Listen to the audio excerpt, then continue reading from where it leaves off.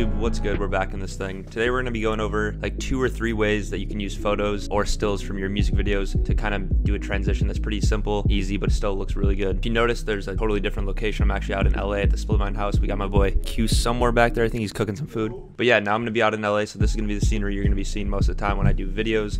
I did post a vlog, so if you guys haven't seen that, go check that out. Definitely give my vlogs a chance. There's some really cool like industry side stuff that we're going to be doing. Like we just had a session with Jazz Cartier, if you guys know who that is. Quentin actually got a song with him. A lot of different things that you guys could be interested in if you guys edit music videos or direct music videos, or you're just in that realm of content. If you guys are new here, be sure to subscribe, because like I said, we do a lot of that vlog stuff. We're going to be doing more tutorials, just a bunch of stuff in the visual creative side of the hip hop scene. Be sure to like and comment, as well as follow me on Instagram and all the social medias. I'll have them linked below. Also, my 10K subscriber editing contest has ended. Crazy to say that, ending with, I think today I had 23,000 subscribers, so that's absolutely absurd. Thank you guys so much for the support. I'm going to be actually going live on Twitch right after I record this video, so if you're watching this video, you already missed it, but I'm going to be judging all of them, not doing the official announcement video who won until I think Keenan's coming out here like sometime this week or next week, so I'll probably hold off on the announcement until he's out there so we can do it in person. I just think that'd be pretty cool. If you want to support the channel even more, you can go over to briandelmata.com, check out my texture pack. It helps you get those paper rip effects and transitions,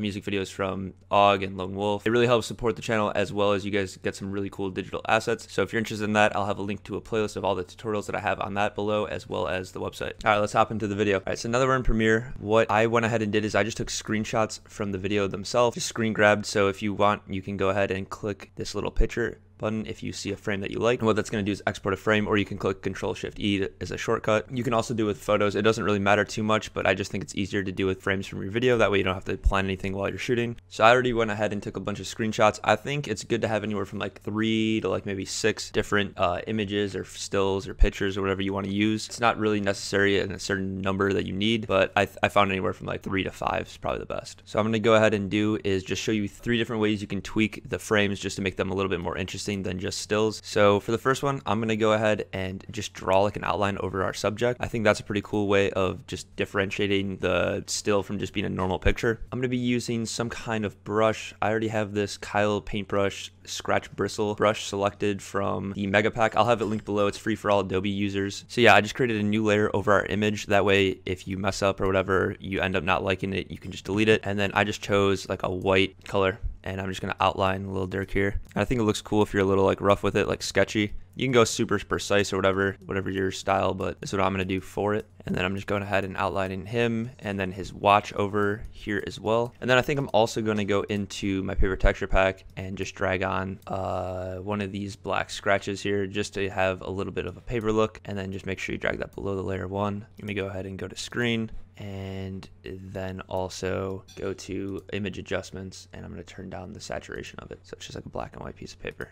And then go ahead and save that one. I'm probably going to do 4 separate ones for the sake of tutorial, so I'm dragging another one. This one I'm going to actually cut out our subject. I'm just going to do a real rough job using the polygon tool. You can go ahead and use the pen tool, make it a little bit precise, but the effect I'm going to be doing on this actually doesn't matter too much if you're precise. So I'm just going to go ahead and click Control-J as soon as you outlined it, and then you can see you have your subject masked out. Then again, going into the paper texture pack, I'm just going to choose some kind of paper that I want. I think I'm going to use this grid one. I think it looks pretty cool. Just scale it up so it fills out the whole subject. Control click your subject, and then click Control-J on the image itself, so they're exactly the same size. Like it's basically a cutout but just as paper. And then I'm going to scale that up a little bit, and then I'm going to go ahead and use my tape pack, actually reflective tape here, and drag that on above our subject and just kind of line it up like it would be taping on the subject behind something. And then make sure if you save this one, because it's going to be going over another image, make sure to save it as a PNG. That's going to allow the transparent background.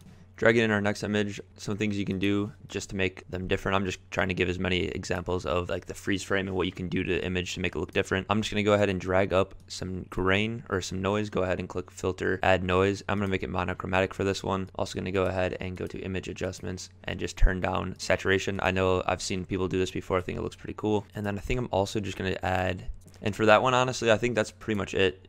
You can obviously combine all these, like you could go ahead and draw, or you can go ahead and make a cutout with the black and white one. Like I said, it doesn't really matter too much. I'm just trying to give examples of different ways to tweak the freeze frame so it's not just an image. Then I'm gonna go ahead and open one last one. And for this one, I'll just do a simple, kind of like the last one, but instead I'm just gonna drag a paper texture on, maybe this crumple one here. Go ahead and scale it up, turn it to screen. And then I'm also just gonna turn the hue and saturation on the black paper overlay as well as image itself. And then I'm gonna go to image, I'm gonna go to image adjustments, photo filter on the image itself, and then pick like a brown color or something, and then save that one.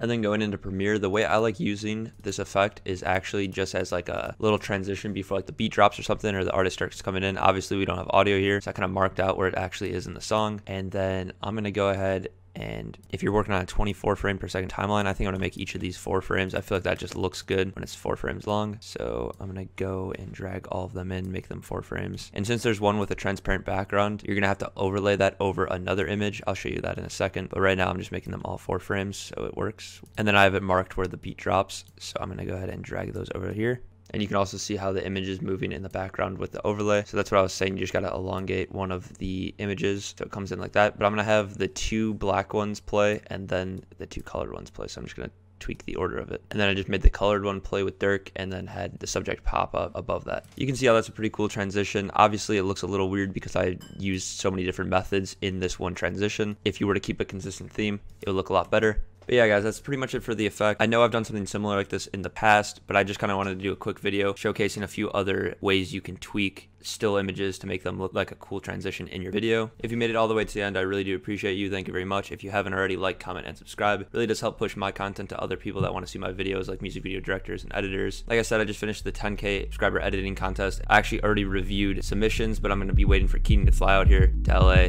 to judge them, and we're going to make a video in person. If you want to support the channel even more, you can go over to briandelmata.com, check out my texture pack. The link will be in the description. But yeah, guys, that's pretty much it for the video. Peace.